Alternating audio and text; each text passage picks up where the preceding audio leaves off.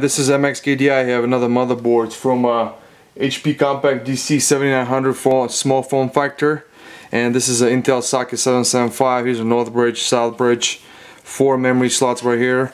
Here's a floppy connector header right there. Here's a 24 pin for the power, 4 static connectors right there. Here's a passport jumper right there. PCI Express times 1, PCI Express times 16, PCI Express times 4 slot right here. This is a PCI slot right there, and here's a battery socket right there, clear CMOS right there, Chase's fan header right there. Here's a 4 pin for the power.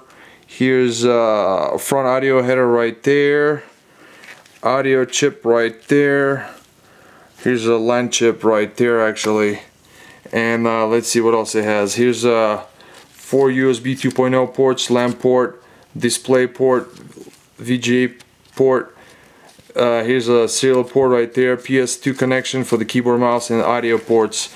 And this is the model of the mod. Looks like the part number for the motherboard, 462432001, and this is for the HP Compaq dc7900 small form factor.